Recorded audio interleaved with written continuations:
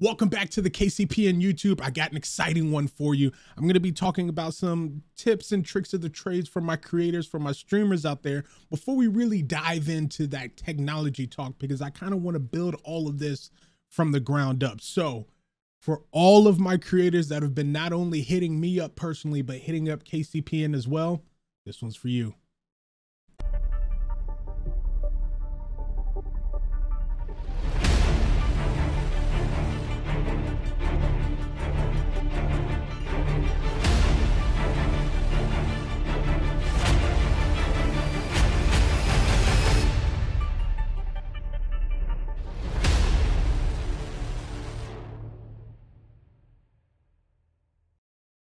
In this video, I'm going to address a whole bunch of things. So if you need a notepad, piece of paper, or maybe you just need to slide back in this video a few times to catch everything, I'm completely okay with that. Welcome to episode 2. We are going to start from the very ground zero of the inbox messages and advice and things that we have been getting, not only at KCPN, but also myself personally. And we're going to do this right. I made a tip page a long time ago, and I don't mean tip as far as like donations, gifts,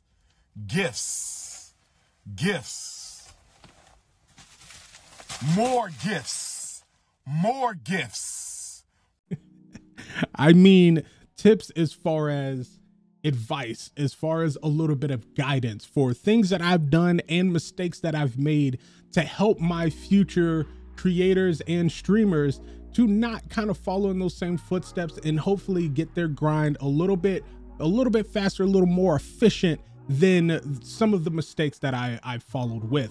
None of those mistakes were tragic. Some of them are just things that I realized I would have rather done differently than what I did before. In this tip page, I actually posted it in my Discord. I'll put the Discord link down below. I actually do a lot of these kind of tech tips, streaming tips, creator tips type conversations also on my Twitch channel, which we stream live every Wednesday at 7:30 Central, 8:30 Eastern time, twitch.tv/GameArmorGame. I'll drop that link down below as well. But we're going to go through this tip page and we're really going to dive in on a lot of the questions that have been asked out of our company in the Kansas City Public Network on how do you get things rolling and how do you keep it at a, you know, high quality. I feel like we're high quality right now, you know, 1080p, we're looking crispy out here, you know. So let's dive into the first thing. Whether if you are doing a podcast, you are streaming, maybe you're doing short or long form social media, the one important thing that you want to start with is audio. Now, this is not going to be a product shelling out kind of episode or anything like that. We will dive into product versus product and prices versus prices in future videos. But as of right now, this is just basic information that I need a lot of my creators to understand and know before they go out and even start to window shop anything. So the reason why I say audio is because the first thing that any consumer of content sees, hears, registers first is audio. If you have a really bad experience with audio when you jump into someone's stream or you jump on someone's YouTube video, you immediately disconnect. There are a lot of people that can kind of put aside rough video quality. Maybe it's not the best aspect ratio of things or that nature, but when they put in their earphones or put on their headsets and they hear that audio, you're going to get somebody that hops right out. So my best advice, even if you don't have the funds to be able to purchase a new microphone that maybe has a whole bunch of gizmos and gadgets that we'll break down in future episodes, what you can do is start to research the EQs and the filters and things like that that can help process the sound of your microphone to make it better. Things like noise limiters and compressions and all. There's just so many filters that we will dive into in future episodes, because we will do a breakdown on programs like OBS and Streamlabs that also offer those filters as well. But audio is one of the biggest things that you want to focus on first, especially if you are just an audio based product. There's a lot of podcasts out there that are solely audio based products that just are not up to that quality. That quality is what you are selling. But the biggest thing you are selling, and that leads me to tip number 2, is yourself. A lot of streamers make the mistake of getting on and thinking, I can just play a game or I can just watch a video and my following will just come organically because they like me. That is not how it always works. Now, there are some gamers out there, there are some creators out there that can just jump onto their stream at any time, put anything on the screen, and just sit back and chat amongst the chat on stream. Now, you have to remember, a lot of these creators have spent years and years and years of time to cultivate that loyal of an audience that no matter what is being done, they're gonna hop in because that's their chance to be able to interact with them. We are not at that point yet. You have to create that connection with your audience. You have to build that connection with your audience. And just because you are grabbing a camera does not mean you are connecting with your audience. That just means now they can see you. One of the biggest mistakes that I've seen and I have been guilty of before is being too lost in whatever you are streaming that you completely neglect the chat that is happening with you. Those people, the people that have followed, that have subscribed, that are active in your chat are there to interact with you. They can watch any, and I mean any person on any platform playing the same game as you. What makes them want to see the notification on their phone and come to hang out with you? That is something that is most important. So second with camera, know that you are on the other side of it. People want to see you. Now that comes with a lot of things. Some people are a little camera shy. Some people don't have the necessarily like the mental fortitude to want to be able to wake up and jump right in front of a camera. Find the best processes that make you the most comfortable in your own zone. Your creation area should reflect you. It should embody the strength and the confidence to get you in front of your camera and you be the most authentic you as possible. That's how you get the best content, period. You have to make it to where there's not a single person on this planet that can go and jump on your stream or jump on your show or jump on your podcast and do it better than you because it's supposed to be your content.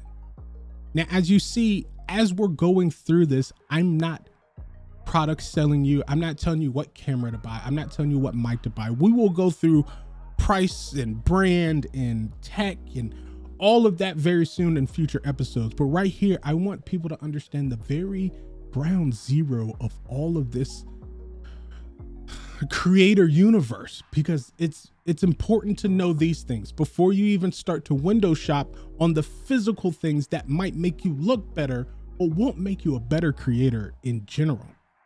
So we talked about audio. You don't want bad audio. We talked about the visual. Not only do you want a camera to be able to visualize you and your person and your activities to your consumers, but you also want to put yourself in the mental state to be able to do so. So, I mean, what's left, right? Like that's pretty much everything, you know, audio, video. Actually, for more than 60% of the people that watch this video, or more than 60% of the people that have personally hit me up to ask, that's all you really need. Outside of course, your broadcasting software, which we're actually going to talk about next episode.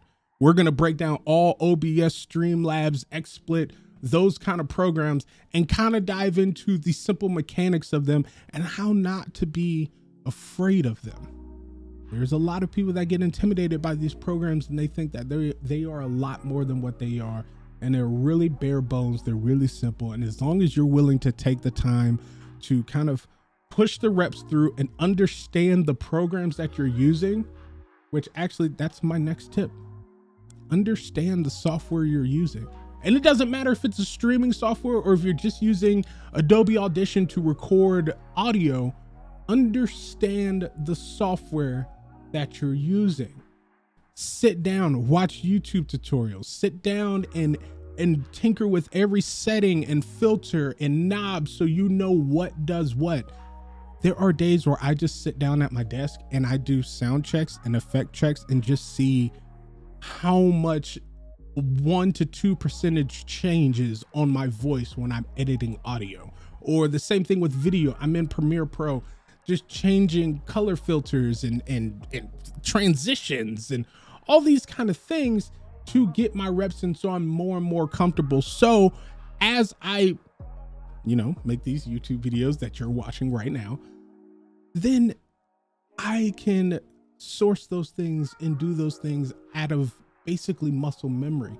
That helps you so much when you start to do multi-platform posting, and the editing is really the only part that's slowing you down.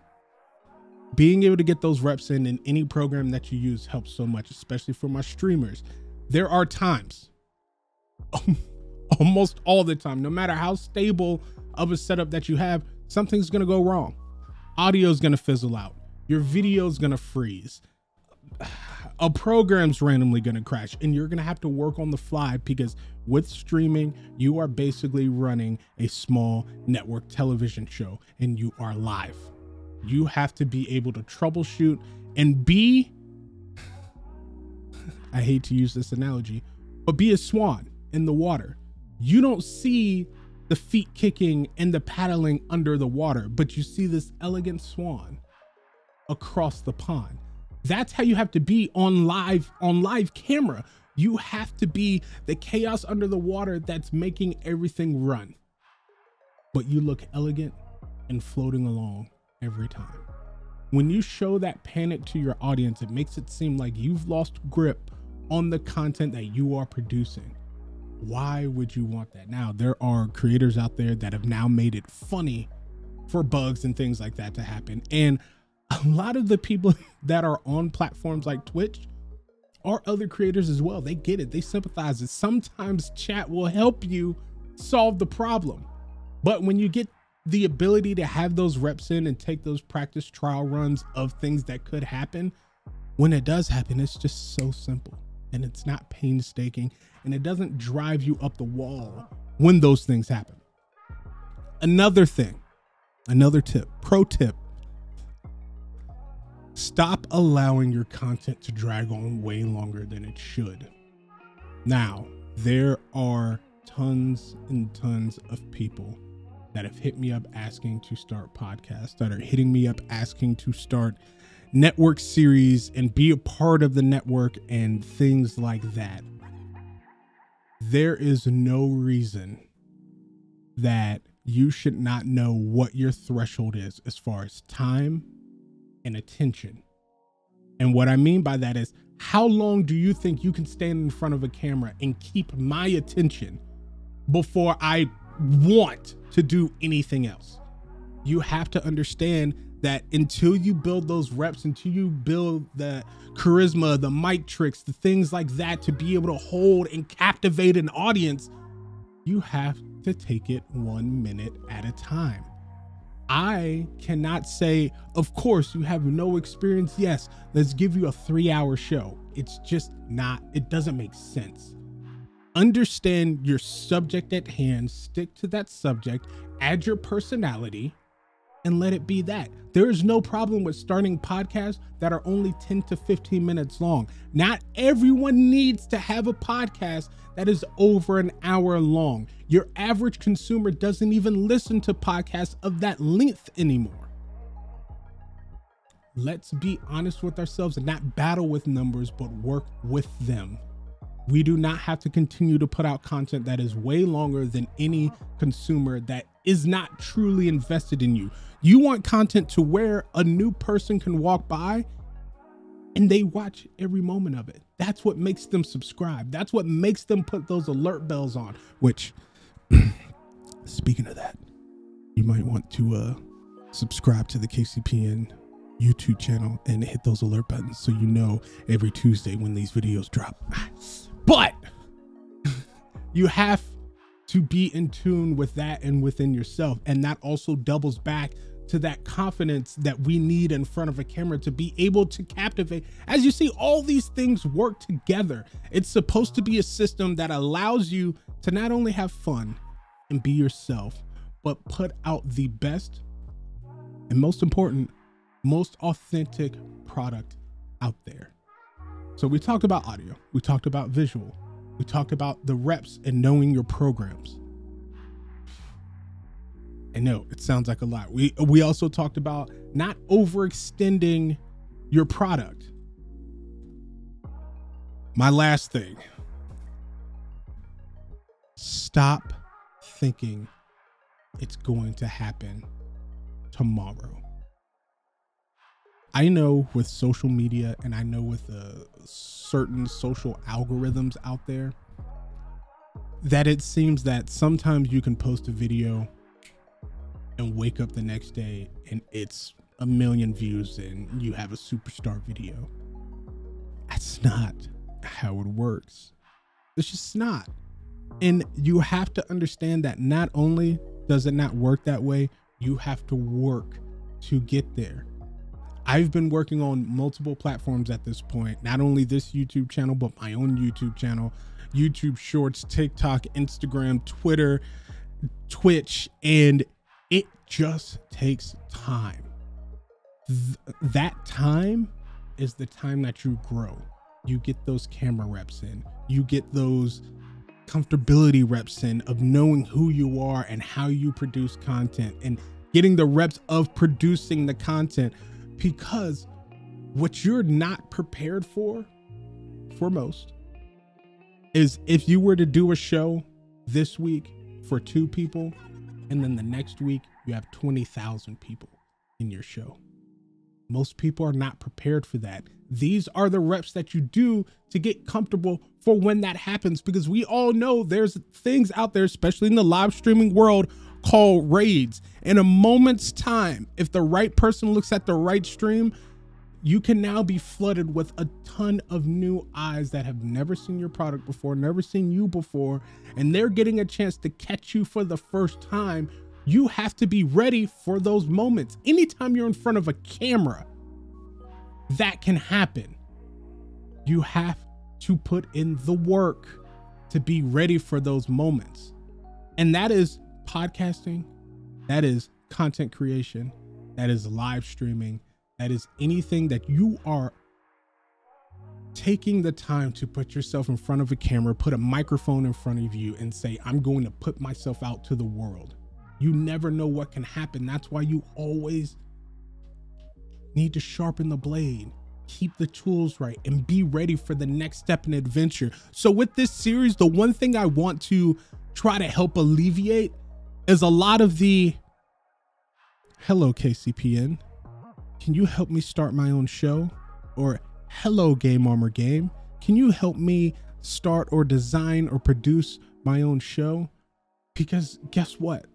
We have a lot of very new, exciting concepts and series coming to this channel. We have a lot of things in the work that is, you know, keeping us tied up. And the one thing that I want to do is allow some help, some alleviation, some advice, but also a little bit of guidance to help the people that have been hitting us up to do those things. I want to support and help as many creators as possible. But what we all can't do is run ourselves thin trying to run every single person's podcast idea possible. It just won't make sense.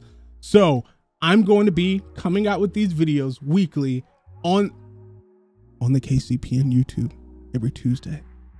I hope you're ready. And like I said, the next episode, we're going to be talking about broadcasting softwares, what to use, what to stay away from, maybe what may work a little bit better for your system versus other systems. And then we're going to start diving into the tactile, the physical, actual technology that we've all been waiting for. I know.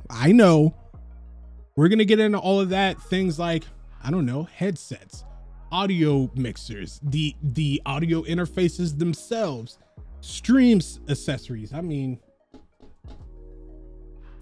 maybe PC things too as well, because you know these day and ages you kind of need one to power what's going on. But with all that being said, hey, if you made it this far and you aren't subscribed yet, I don't know what we're doing. Hit that subscribe button, hit the like button, drop down in the comments if this has helped you kind of get some extra boost, some extra especially if you're brand new to this and you're thinking about jumping into the content creation game. Maybe this helped spark a little more bulbs than last week, and then we can get rolling on how things actually get started with this. I appreciate you guys so much. I'll see you next week. We're out.